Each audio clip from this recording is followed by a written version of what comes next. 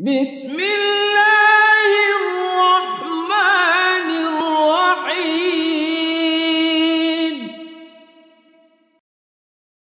Assalamu alaikum wa rahmatullahi wa barakatuh. Welcome to the 7th episode in this Seerah of the Prophet sallallahu alayhi wasallam, his biography. Alhamdulillah Rabbil Alameen wa ashhadu an la ilaha illallah wa ashhadu anna Sayyidana Muhammadan Rasulullah sallallahu alayhi wasallam wa sharafa wa qarra wa barak wa azzam wa sahabati wa tabi'in wa tabi'it tabi'in bi ihsanin ila yawm ad-din wa alayna ma'ahum fi kulli lamahatin wa nafasin adada ma wasihum Allah amma ba'd.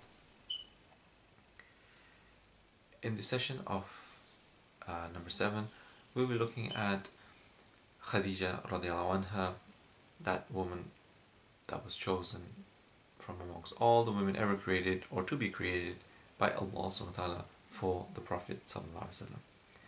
And then we'll be looking at their marriage. Khadeejah radiallahu anha, her full name was Khadeejah bint Khuwaylid ibn Asad. So her father's name was Khuwaylid, who was the son of Asad. So she was one of the wealthiest women amongst the Quraysh. She was also of noble lineage, and she was a woman. To be at that time a wealthy woman was a major thing, and this shows her distinguished thought, her strong personality, her upright behavior and conduct and etiquettes, that she was that perfect match for the Prophet sallallahu alaihi wasallam. So Khadeejah bint Khuwaylid, she, as I said, is a billionaire, and she had an upbringing of a very good upbringing. Her cousin was Waraka bin Nawfal, so him being a learned man who knew about the Torah, who knew about the Injil and previous scriptures, she would grow up knowing and hearing from him, such like whoever marries that person whom the clouds shade, they will be successful in this life and in the hereafter. So this is now something she grew up with, knowing, learning about, knowing that this was a time when prophet, the last prophet by Allah chosen, would be coming, that advent would be soon. So she knew, and she had a good upbringing in that sense, and she was highly intellectual as well, and she was a very successful businesswoman. So she was looking for a business partner, because although she was a woman, she needed that man to be undertaking her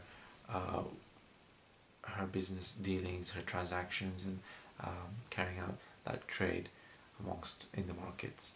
So she needed that business partner, and the word had spread around about Al-Amin, the Prophet sallallahu alaihi wasallam, and so she sent Maysara, her slave, to approach the Prophet sallallahu alaihi wasallam with a proposal about becoming a business partner and taking her goods to Sham, the Levant area, the area which is now Syria, Jordan, Palestine, all that holy lands. So Maysara approached the Prophet sallallahu alaihi wasallam, he agreed, and they were on their journey. And this was now to be the second journey of the Prophet sallallahu alaihi wasallam outside of Mecca. We saw the first one was with that episode with Bahira, the monk of the Jewish teachings.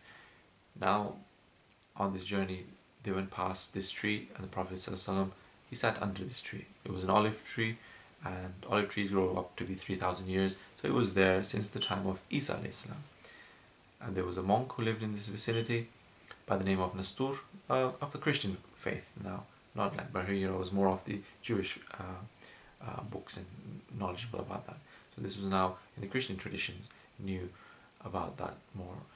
And Nastoor, he knew that Isa alayhi salam mentioned that whoever sits under this tree is going to be a prophet. He would there sitting, watching, seeing if anybody, observing anybody sitting under that tree, but it never happened to pass.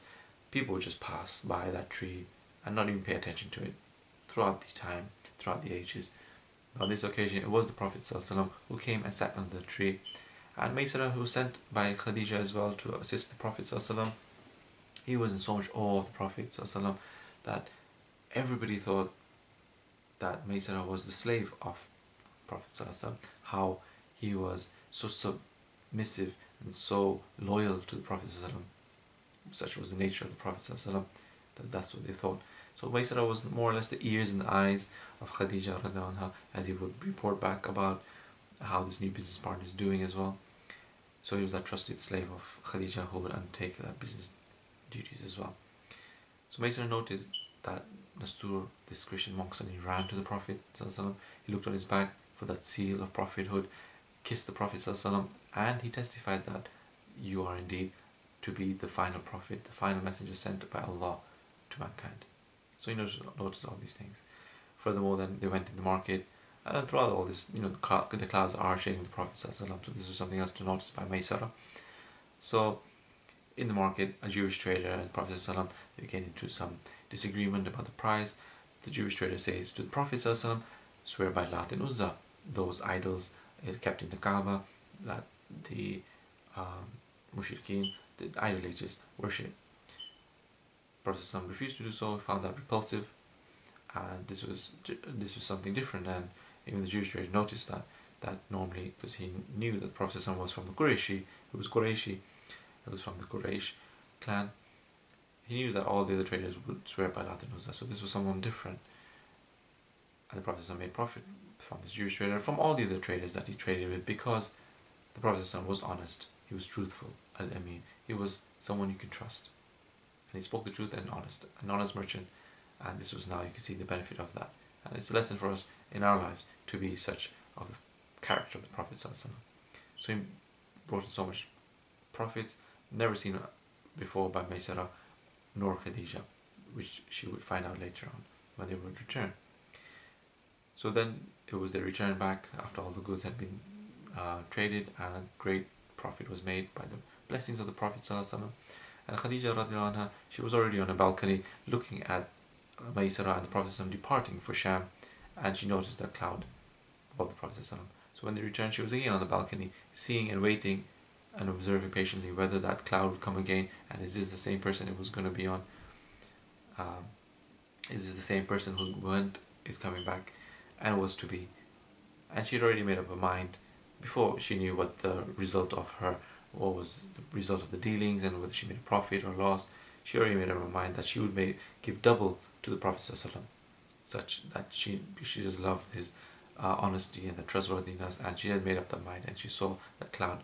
She knew he was such a special person.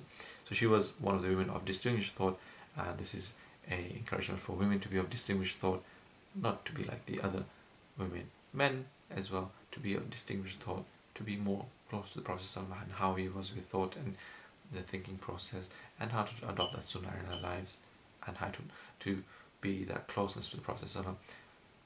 So Khadeejah, she was such a woman, a fine woman, of such morals and etiquettes, of a strong personality, and such excellent suluk and conduct with others. So she had made up her mind to give double to the Prophet ﷺ, and she was the one who then, when she came and found out about the profits of her business as well, she sent Munayya, Nafisa bint Munayya, with Maysara to the Prophet ﷺ, and this was to send a proposal of marriage, but to first investigate why the Prophet ﷺ did not marry in the first place. So they asked the Prophet ﷺ, and he said that I do not have wealth to marry, and it hasn't crossed my mind about marrying somebody because of that. So they said, shall we show you a person, or shall we show you a person who can bring you wealth and success? And he asked, who is this person? And they said, marry Khadeejah radiallahu anha. And he said, oh, where is she, where am I? He knew she was a billionaire as well. But it so happened to be that Khadeejah radiallahu anha, she really wanted to marry the Prophet ﷺ, and she wanted to be the first to marry the Prophet ﷺ, to get that deal done, she would say. And as such, the proposal went. He took the proposal back to Abu Talib, the guardian of the Prophet ﷺ. Abu Talib agreed, the Prophet ﷺ agreed, and then the Prophet, Abu Talib gave a speech, and in this speech he mentioned about this khutbah speech, this nikah sermon, and he said about the Prophet ﷺ, about the lineage their lineage, because they were of the most noble, had the most noble of lineages. Back to Ibrahim Islam, mentioned that, Ismail Islam, and all the other tribes that they belong to and their forefathers. The Abu Talib mentioned about the Prophet ﷺ, he was, if you scale him to other men, he surpasses them all by miles, and that in nobility, in honor, in intellect. He further on went to say about wealth, because the Prophet did not have much wealth, that there's a lot of barakah that comes. Wealth, he said, is like a shadow that goes away, and that wealth is also a matter that changes. You have profits, you have loss. It's always a changing matter. One day you're rich, one day you're poor. So it's like that. But this person, after all this man is somebody special. Knowing the dreams of his grandfather about the Prophet ﷺ, knowing the dreams of her, the Prophet ﷺ's mother, knowing his own view, what observances about how the Prophet brought barakah, because Abu Talib was also a person of not much wealth. So he mentioned about this person, the son of my brother Abdullah, which was the Prophet ﷺ, my nephew. He has great news. He has a great thing about him.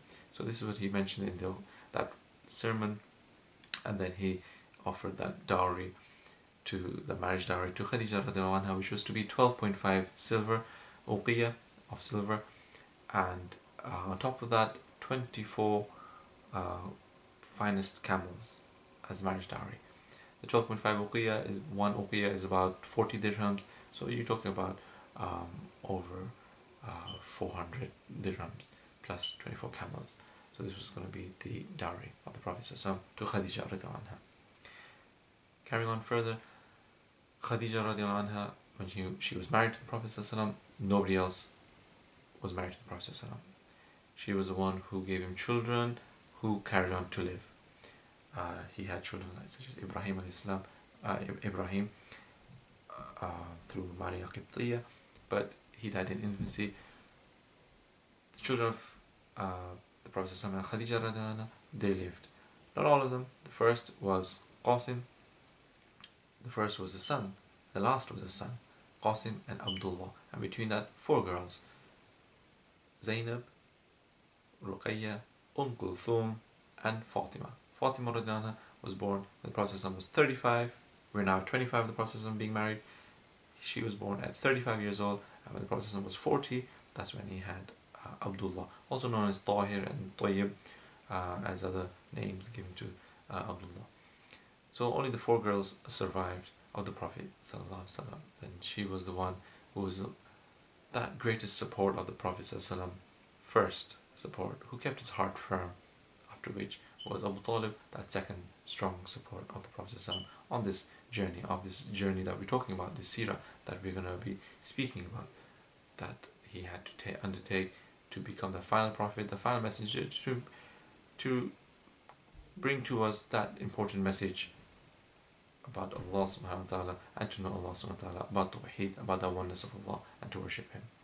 So we end here, and from here we'll continue inshallah in episode 8, where we'll be looking at that matter that all of the Arabs know about, the building of the Kaaba. نشهد أن لا إله إلا أنت نستغفرك ونتوب إليك.